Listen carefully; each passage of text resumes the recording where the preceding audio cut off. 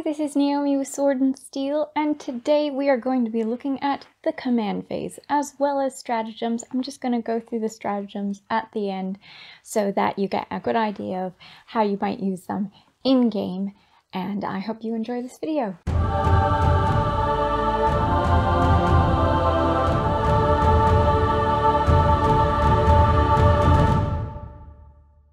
We've learned to move, we've learned to shoot, we've learned to charge, and we've learned to fight. We've got the basic mechanics of 40k down. Now it's time to ramp it up a bit and add in the command phase. That first phase that I've been completely ignoring all this time, that's the one. So if you recall, a player's turn follows this series of phases: the command phase, the movement phase, the shooting phase, the charge phase, and then the fight phase, in that order before the next player gets to start their turn and do all of the same.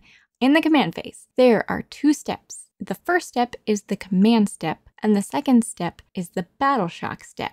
In the command step, before anything else happens, both players gain a resource called a command point. These command points can be used on special abilities called stratagems, which can help you or hinder your opponent at certain points in a turn. I didn't mention them until lesson 5 because until you know your units and what your opponent's units do, it may be difficult to strategically decide when to use the command points and when to hold on to them for later. Besides the one command point you gain in the command step, each player can only gain one more command point in a battle round, no matter where it comes from. So you have to use it wisely. But before we go into the various stratagems that you'll be able to use the command points for, let's continue discussing the command phase. Okay, so you've gained your command point. After that, anything that says it will happen in the command phase happens now. For example, Lionel Johnson, Primarch of the Dark Angels, has an ability that says, in your command phase, you select one of the Primarch of the First Legion abilities, which would be the abilities over here. Until the start of your next command phase, this model has that ability that you chose. So after players have gained their command point, abilities like that will trigger. If multiple abilities trigger at the same time during a game, not necessarily only in the command phase, but like at the beginning of the movement phase, or at the beginning of the charge phase, and so on, the person whose turn it is chooses the order those abilities will happen. Before or after a battle, on the other hand, or at the start or end of a battle round, the players roll off and the winner decides the order. So when it's not someone's turn, you roll off. When it is someone's turn, the person whose turn it is chooses the order for those triggered abilities to happen. Now, let's move from the command step to the battle shock step. As you may guess from the term battle shock, this step will determine if seriously wounded units are too shaken due to their losses to keep fighting through the combat as well as they have been. You can imagine that those without fear, or those too completely crazy or mindless to notice their losses, that all will be less affected than those who have a sense of camaraderie among their fellow people. Now, in this step, each of your units that are below half strength have to take a battle shock test. You may also be forced at some point to take a battle shock test by some model's ability, so keep an eye out for that too. It'll work the exact same way, besides the fact that the unit won't necessarily have to be below strength to have to take that battle shock test. When is a unit below half strength? Well, when a unit has only one model in it, then it is below half strength when the model has lost more than half of its original wounds, its starting strength, which is its wounds characteristic. When a unit has more than one model in it, on the other hand, the unit is considered below half strength when the unit has lost more than half of the models that originally made up the unit at the beginning of the battle, so its starting strength equals the number of models it originally had. So, in your battle shock step, your units that are below half strength each have to take a battle shock test. To do so, roll 2d6 for the unit, and if the result is greater than or equal to the best leadership characteristic in the unit, which would be the lowest leadership characteristic, the test is passed. Otherwise, the test is failed, and until the start of your next command phase, that unit is considered battle shocked. While a unit is battle shocked, the objective control characteristic of all of its models is 0. Controlling objectives is important in 40k. It's often how you gain victory points and win the battle. No matter how many models you lost or destroyed, if you need to win via victory points, you probably need to be controlling objectives. Let's talk about objective control. Games of Warhammer 40k often begin with objective markers on the battlefield to represent places or items of interest that you and your opponent want to take control of. You can use any physical marker you like that you or your opponent agree on, but you'll see that the common practice is to use round markers that are 40 millimeters in diameter. To take control of such an objective, you must have units within range of that objective marker, and those units must have a greater level of control than that of your opponent's units within range. For a model to be within range of an objective marker, it must be within 3 inches horizontally and 5 inches vertically of the closest edge of that objective. Your level of control over an objective is the sum of all the objective control characteristics of your models in range of that objective. For example, here I have 3 Cerberus Sulphur Hounds in range of this objective marker, and they each have an objective control of 2. My level of control over the marker is therefore 6, and at the moment, I have control over this objective because I have greater level of control than my opponent.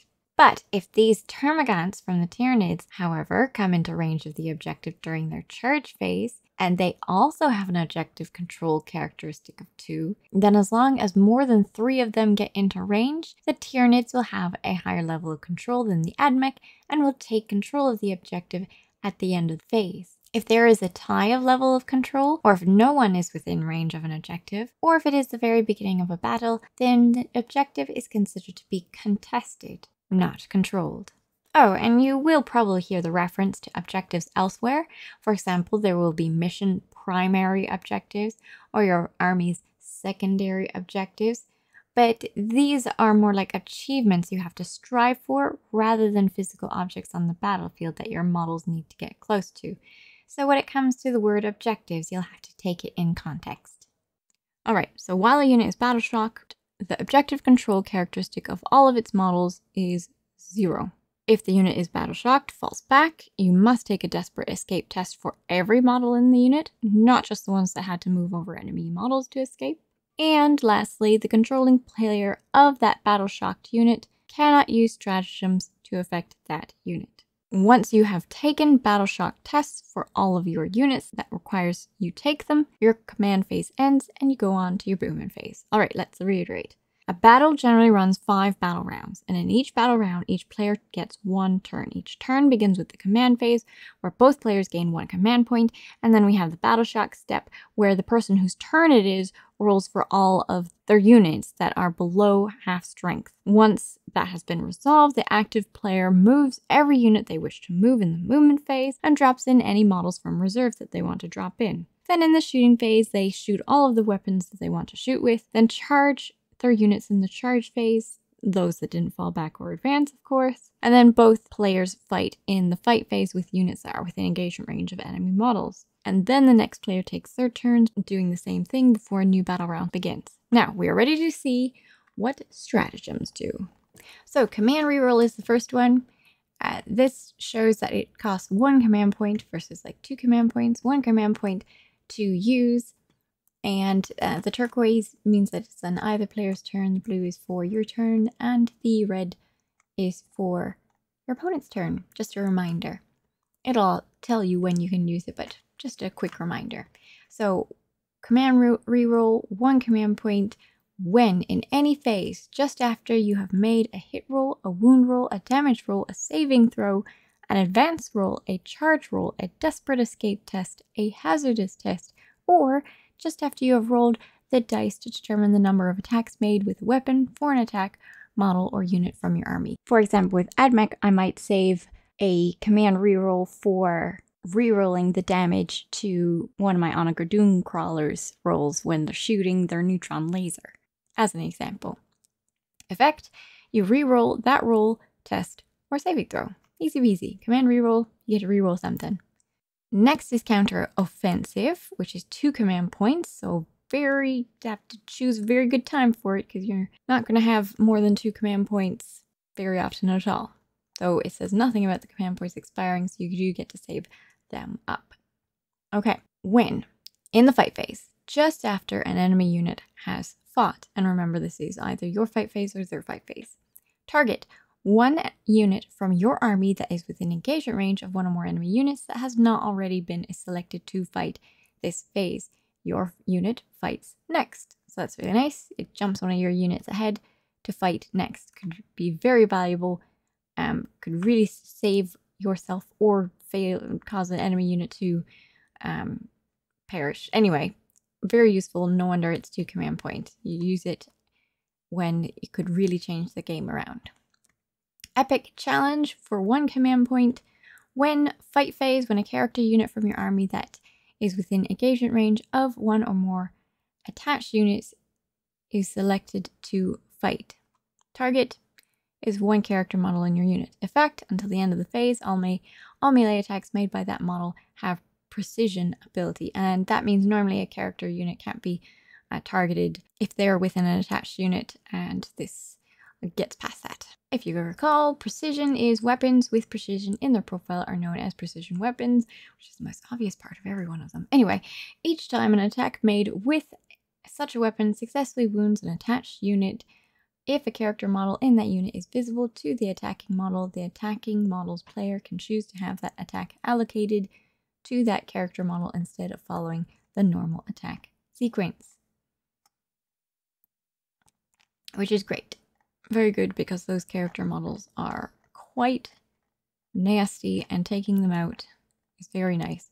So this epic challenge gives your character in engagement range an ability to do that. Very nice for 1 command point. Alright, next is Insane Bravery. This is going to be used in on your turn. 1 command point. When Battle Shock step of your command phase, just after you failed a Battle Shock test taken for a unit from your army, target the unit from your army that the Battle Shock test was taken for. Even though your Battle Shock units cannot normally be affected by your stratagems, effect your unit is treated as having passed that test instead is not Battle Shocked as a result. Insane Bravery. I think you'd most often use that to protect your objective control over a particular objective. Now, Grenade, 1 command point.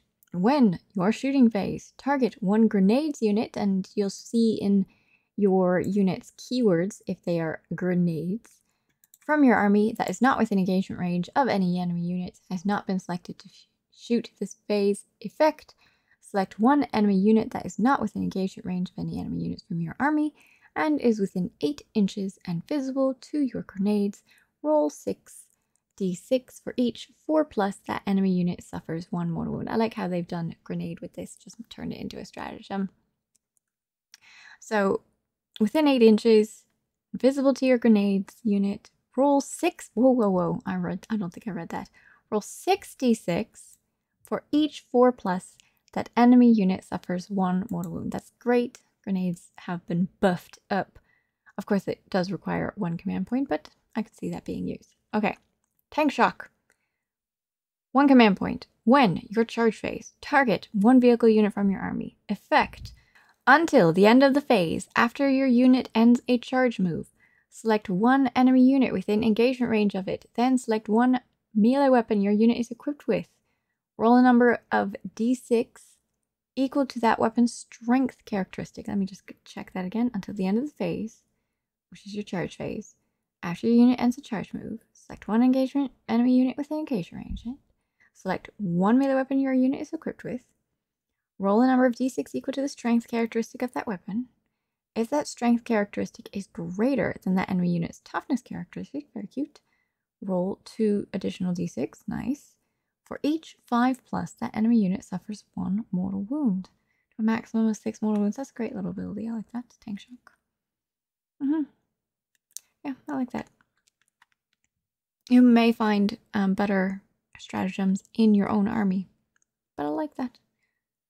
Just I mean, 5+ is not exactly a good chance. You may get one mortal wound, depending on. But if your tank is like 12 strength, weapon strength. If your tank is 12 strength, then you get 5+ on average, probably 3.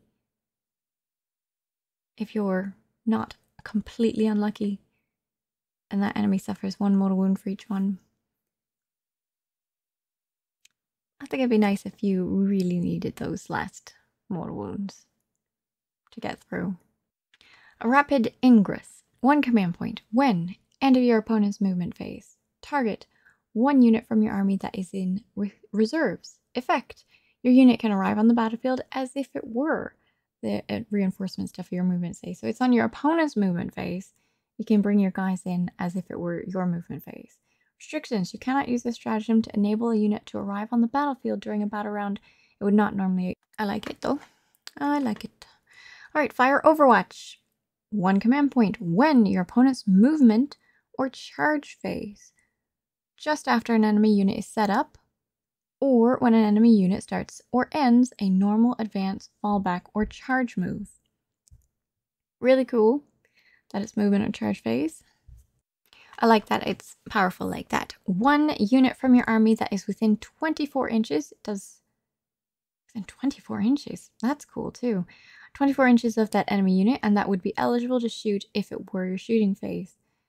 Effect, your unit can shoot that enemy unit as if it were your shooting phase, and restrictions until the end of the phase. Each time a model in your unit makes a ranged attack, an unmodified hit roll of 6 is required to score a hit, irrespective of the attacking weapon's ability, skill, or any modifiers. You can only use this stratagem once per turn, which means you wouldn't be able to use it in your movement phase and their movement phase and their charge phase just once per turn. I can see why they have that restriction there. And of course, the unmodified hit roll of 6. So just your 6s. So, but anything with big shots, anything with a large number of shots, that could be really useful. Anything that has torrent, doesn't care about that. I mean, this makes torrent weapons quite nasty for your opponent. So I like that. Okay. Go to ground. 1 command point. When your opponent's shooting phase, just after an enemy unit has selected its targets. So, yeah, okay. Target 1 infantry unit from your army that was selected as the target of 1 or more of the attacking unit's attacks. Effect, until the end of the phase, all models in your unit have a 6+ invuln save and have the benefit of cover, which gives you a +1 to save anyway. So, nice. Go to ground for infantry units. Could be really handy if you had a big group and they're about to be shot to bits by this enemy unit. And then we've got smoke screen. 1 command point. When your opponent's shooting phase, just after an enemy unit has selected its attacks, 1 smoke unit, and again, this just like the grenade, the smoke unit, the smoke is going to be under their keywords, or sometimes it's an optional thing that you can take. Anyway, it would be on your data sheet if your unit had a smoke ability to have this target them. From your unit that was selected as the target of 1 or more of the attacking unit's attacks. Effect, until the end of the phase, all models in your unit have the benefit of cover and have the stealth ability. Stealth being -1 to hit. Benefit of cover gives you a +1 to your saving throw. Stealth gives you a -1 to hit. So that's really nice. Smoke screen. All right. And then lastly, we have Heroic Intervention for 2 command points. When your opponent's charge phase, just after an enemy unit ends a charge move. Target 1 unit from your army that is within 6 inches of that enemy unit and would be eligible to declare a charge against that enemy unit as if it were your charge phase. If it were your charge phase, I should say. Effect, your unit now declares a charge that targets only that enemy unit, and you resolve that charge as if it were your charge phase. You'd roll your dice to see if you succeed. Restrictions, you can only select a vehicle unit from your army if it is a walker. So no tanks can do this. Note that even if this charge is successful, your unit does not receive any charge bonus this turn. Oh, well, that's a very big restriction. The charge bonus would be fights first. Still, so you don't get your fights first charge bonus, which would be a very big thing. So your opponent's charging models will get to fight first. But the fact that you can get your guys in 1 unit from your army that is within 6 inches of that enemy unit and would be eligible to declare a charge. Yeah, so you could get your guys in. If they're attacking something else, you can scoot your guys in to attack them for 2 command points though, so you must really want to get them in there. That could definitely happen. but not with a vehicle unit unless it's a walker. I like all of these stratagems. Very handy. Can come in, can really change the game around. That's their point. And you also have army-specific stratagems, like if we go over to Dark Angels, which is what I was looking at earlier, we have. So the Dark Angels have this rule. All armies have a special rule right here. It's called a detachment rule. When alternate rules come out, you may have more than one detachment rule to choose from, but if you choose the Unforgiven Task Force detachment rule, it gets this. All right. And then here are the stratagems for the Dark Angels if they have the Unforgiving Task Force detachment rules, suggesting that there will be future detachment rules that have future stratagems for them. And there we go. And then again, there is the detachment rule, Unforgiven Task Force, which has enhancements, which are little benefits that you can give to your model. And it'll tell you when to give your model, how to give your model, which we'll go into in the next lesson when we're looking into building your army legally to play a game of Warhammer 40,000. Now it is mission time. So my mission to help you remember everything for this lesson as well as practice the previous lessons is called Press the Attack. In this mission, you are in round 3 of your game and many of your units have lost good people or bad people, depending on who you're playing. Either way, it is your turn and you have just begun your command phase. So I'd like you to place some form of terrain on the battlefield that goes right across the battlefield, requiring you to use your previous knowledge on how to get over it. On the other side of the table, there is an objective and your opponent has several miniatures that will be able to shoot at you while you cross the battlefield. They can be as intimidating or as unintimidating as you like, and you can change it up between efforts for the mission, whatever you want. The opponent will stay there and will shoot at you with everything it's got on its turn, so you are going to have to try to get there as fast as you can before you're wiped off the board. And of course you can shoot them on the way as you're going if you have any ranged weapons. Now down on your side of the battlefield, at most 6 inches from your battlefield edge, place one model with at least 5 wound characteristic or more and have it at below half strength. Place a unit near it that had a starting strength of at least 5 models, but is also now below half strength. Since it's your command phase, you will gain a command point. Assume you started the round with 0 command points remaining. But you will also have to roll battle shock tests for your units. Make sure to do so and then play out the mission. If you have a friend to play with, let them gun you down with their models. Don't worry, you can switch it up after this game and make them have to play through this mission. If you're trying this alone, just have any data sheet from any army that you'd like and use that data sheet to have the models shooting you down from their objective. I wish you the best of luck, and if you do try out this mission, make sure you comment about how you did. Did your opponent gun you down before you got in range? Did you have to try again? Did your models stay battle shocked the entire time so you couldn't use your stratagems on them? Or did you get to the command reroll at some point? Did you try out any of your army-specific stratagems? This would be a good time to give them a go. Let me know, and as always, if you had any questions about the rules, let me know that as well. Did you notice the cool tokens I was using throughout the video? Well, they are from a company called Buy the Same Token, and they are offering a 10% discount to all you lovely viewers if you go to the website and use the code STEEL when you make a purchase. I thought these were great tokens and I'm happy to show them off. They have objective tokens, wound tokens, battle shock tokens, plus or minus wound tokens, plus or minus save tokens, and various others that will help you keep track of your game. So if that's something you think might come in handy, their link is in the description of the video. No, I'm not being sponsored by them or anything like that. I just think that they are fantastic and worth sharing with you. Thanks for watching. If you enjoyed the video, if you found it useful, make certain to like. If you haven't subscribed to the channel, make certain to subscribe. And of course, you can either become a patron or just give a little tip to me if you thought that this was really useful and you want to see more stuff like it. Thanks for watching. Bye! A big shout out and thank you to the patrons and YouTube members that support the channel and keep it going and allowing me to get random things that will help the channel grow. I really appreciate it. You're the best. I hope you're having a fantastic day. I hope you were like, what's going on in this thumbnail? That's what I was wanting. So do let me know if you enjoyed that. It was a lot of fun and I took way too long to make that thumbnail.